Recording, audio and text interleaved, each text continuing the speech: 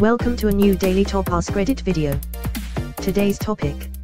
Serious, parents of Reddit, what was a legit reason why you didn't let your son/daughter have that friend over / go to a sleepover? Attention. Serious, tag notice. Jokes, puns, and off-topic comments are not permitted in any comment, parent or child. Parent comments that aren't from the target group will be removed, along with their child replies. Report comments that violate these rules. Posts that have few relevant answers within the first hour, and posts that are not appropriate for the serious tag will be removed. Consider doing a NOMA request instead. Thanks for your cooperation and enjoy the discussion. I am a bot, and this action was performed automatically. Please contact the moderators of this subreddit if you have any questions or concerns. Kid was on serious medication for major behavioral issues. The kid's sibling was the favorite. Parents would dump said unwanted kid at our house, without medication because it was good to take a break from antipsychotics. I say unwanted kid because he'd come over on an empty stomach and left for hours after the promised pickup time, while they took the other kid out to eat and shop. They also didn't offer snacks / drinks and eventually banned reciprocal visits. It sucks that the parents were shitty. Kid tried to commit suicide at one point and was institutionalized where, wonder of wonders, not taking a weekend break from medication left him much more stable. Edit to answer, this happened about 10 years ago. CPS got involved after the kid was institutionalized and things got better for him at least. The ban on reciprocal visits happened after there were some strong words about their parenting decisions. Having kids doesn't fix relationship problems. When I was a kid my house was like a soup kitchen. Kids who had shitty home lives around my neighborhood would come over and hang out. My dad didn't care if they were at the house as long as they followed the rules. Some kids would push back on the rules. My parents don't care if I do XYZ. My dad would always say okay fine you can go home and do XYZ, then he would hand the kid the phone and tell him to have his parents come get him. I never saw any of the kids actually call home. They would just toe the line. Looking back I just thought my dad was weird, but now I realize he was actively pulling kids out of bad situations and offering them an alternative to their crappy home lives. I remember one particular month we planned a trip to a theme park and had 4 or 5 random neighbor kids come with us. Kind of redefined my understanding of the old saying that it takes a village to raise a kid. Your dad is a freaky legend. Thank you for helping to raise those children too. Those parents should serve jail time for neglecting their child. Or at least have their child taken away. He was a complete asshole with no respect for adults. Breaking point was when he put bleach in a spray bottle and chased our 5-year-old around spraying him. His mother apologized but never again. To hell with that kid, were the parents aware. She let them go in the backyard with her 13-year-old to watch them. He filled the spray bottle up with bleach secretly without anyone knowing apparently and took him behind a shed and held him down and sprayed him. When he started screaming is when the sister realized something was up. He was drenched in bleach, his skin was irritated all over from it. I told her he would never be allowed over there again. His mother was crying saying she could control him. My wife and I were shocked as we didn't anticipate anything like that could happen on a play date. Our little guy is very sensitive and took it very hard. He told me when I was taking him to school that he didn't want to play with him anymore and that he's not a nice person and makes him cry. I should emphasize this kid is also 5, and slightly younger than ours. He walked down to our house by himself one day, and I told him he is not welcome in our house. He asked why, and I told him because he does bad things. I then walked him back home. No one in his house knew he had left. I told his mom that our child would no longer be playing with him. She said that IQA's being overdramatic and that they were just kids. I told her that if she thinks this is kid behavior she was in for a rough life when he gets older and reminded her she said herself that she could control him and he's 5. What does she think is going to happen as he gets older? She didn't say anything.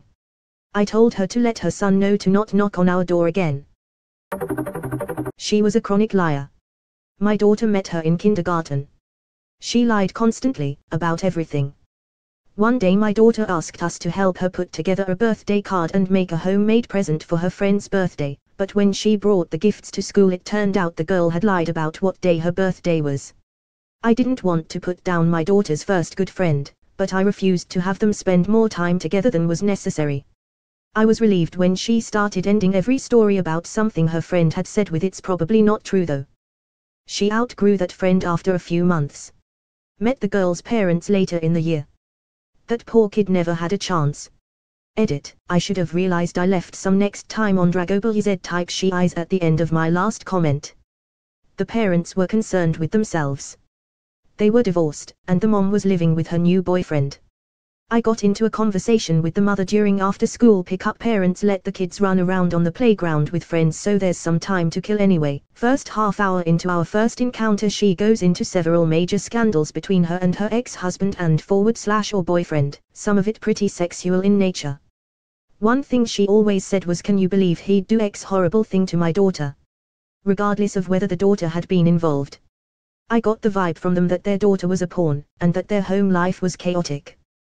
The ex-husband had face tats, a record, and he asked an elementary school teacher if he could bring beer to field day.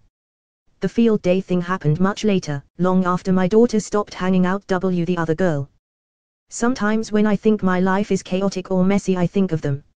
Edit, damn, you guys have some crazy stories. I had a similar friend growing up.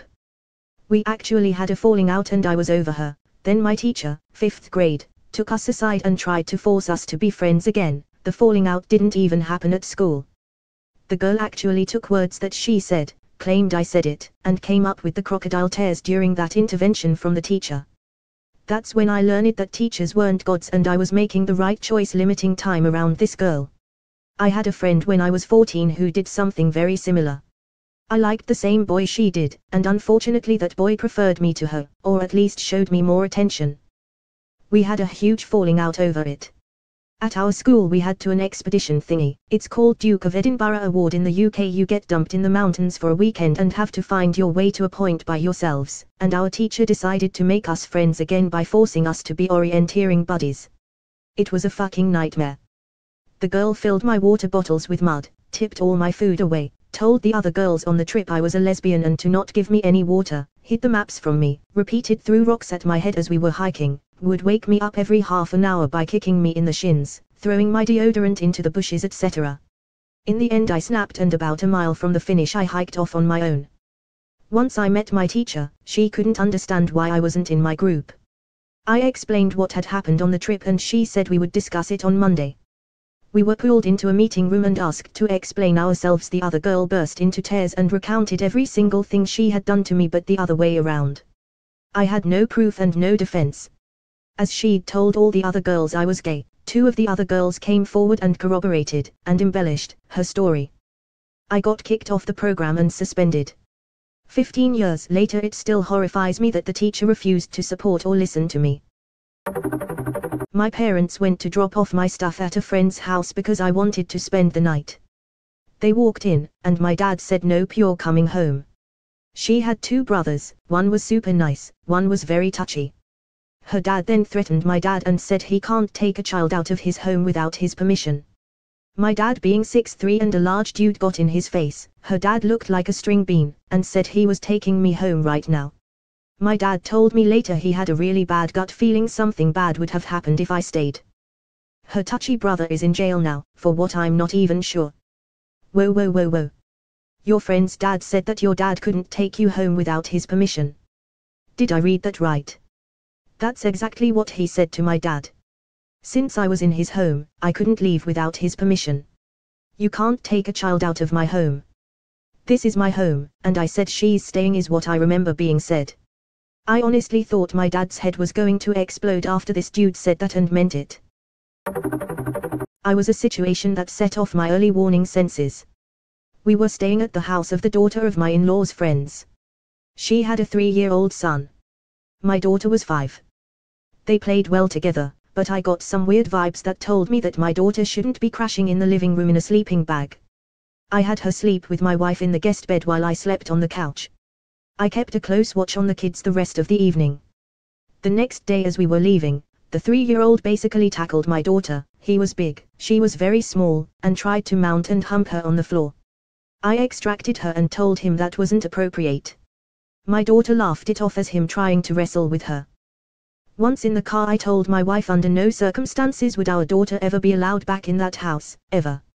She agreed. We later learned that the then boyfriend of the woman with the son used to let the boy watch hardcore porn with him. Mom found out when CPS got involved. That kid's gonna have a lot of problems to deal with throughout his life. That's the kind of activity you'd expect from a 3-year-old dog. Not a human being. That's just bizarre and concerning. Yep. You summed it up beautifully. Humping is for dogs, not for humans. I'm glad that CPS got involved.